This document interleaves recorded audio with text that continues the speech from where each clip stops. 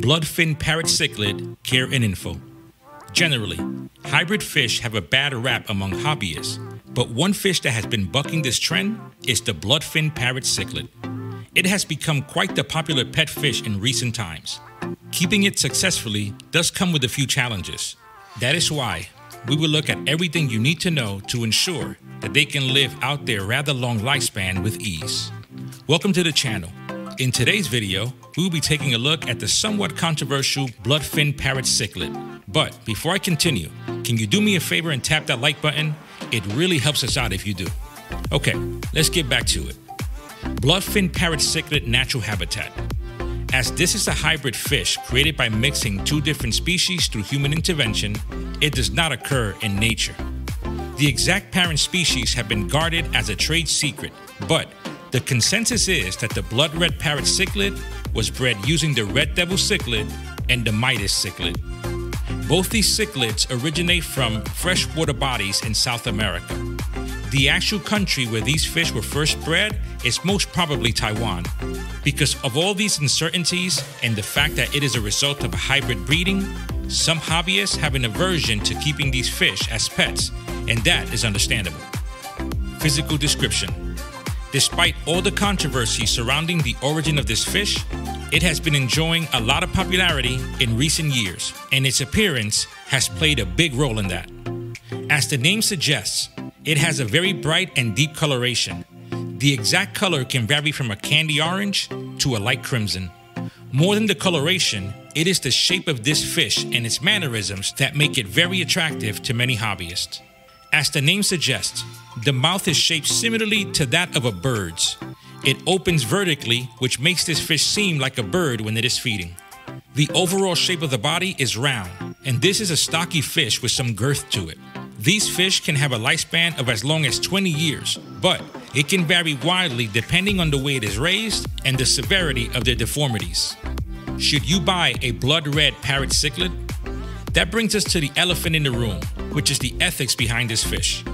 This is a highly controversial topic and one that has no clear-cut answers. Because of the origin of this fish, it will come with deformities. The aforementioned mouth is one.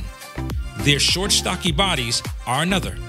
Some will have a severe dip in the spine, others will have deformed organs and eyes. The worst of the lot are those parrot cichlids that are then injected with dyes to create out-of-this-world colorations.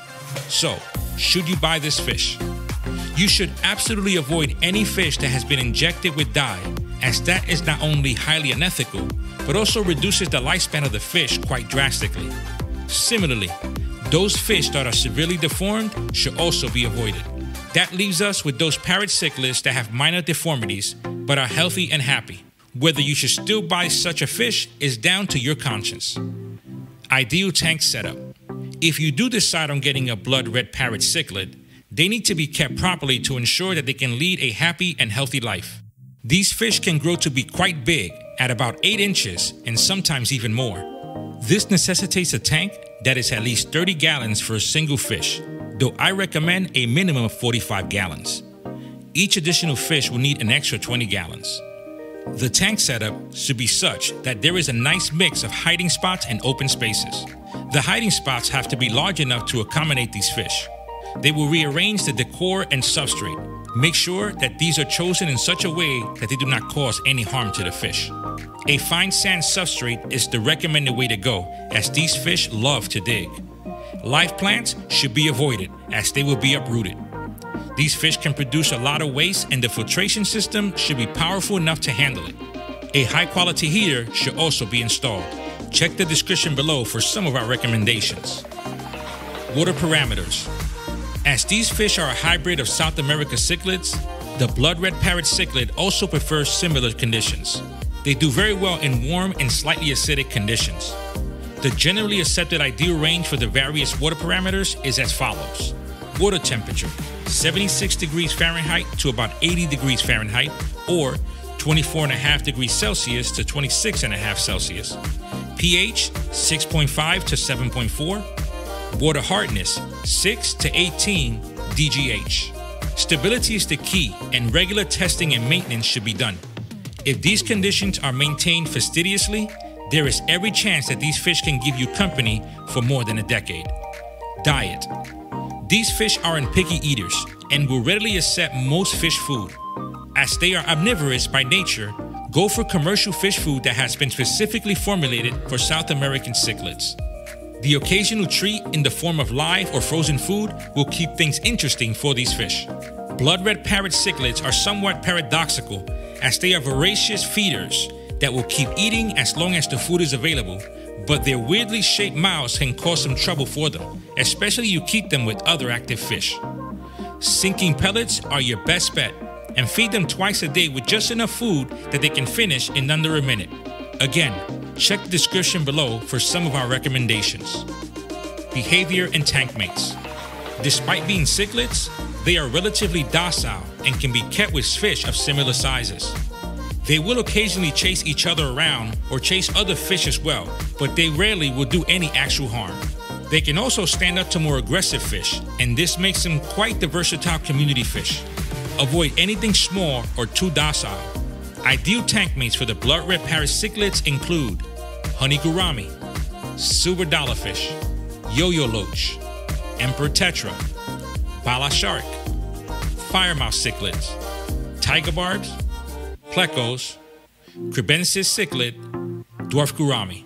These fish are highly personable and will learn to recognize the humans, which is quite cool for a fish. Breeding. While these fish can be induced to lay eggs, most of the time they will end up being sterile.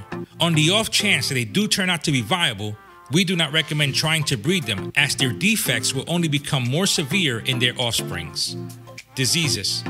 These are generally quite hardy fish, and as long as the aquarium is maintained properly, they stay disease-free. Ick is their most common ailment, and this can be treated quite easily with some readily available fish medication. They can also suffer from swim bladder disease. These can sometimes be treated with medication, but at other times it is often permanent due to the defects in their body cavity that becomes more apparent as they grow larger. In severe cases, this can constrict their internal organs to the point where they cannot even eat and they end up dying a rather slow death. Sadly, this is the downside of keeping these fish, which is why it is very important to get them from a reputed seller who can make sure that these physical defects are minimal. To sum it up, the blood red parrot cichlid isn't for everyone. It requires an intermediate level of care as well as a large tank. The defects that it will come with can complicate things as they grow larger, and then there is the whole ethical side of things. However, they are also one of the most personable fish in the hobby, and the choice of whether you should keep them or not boils down to your moral compass. I hope you enjoyed this video. Be sure to tap that like button, and don't forget to subscribe if you haven't already done so. You can also support the channel by becoming a member. Thank you, and I will see you in the next video.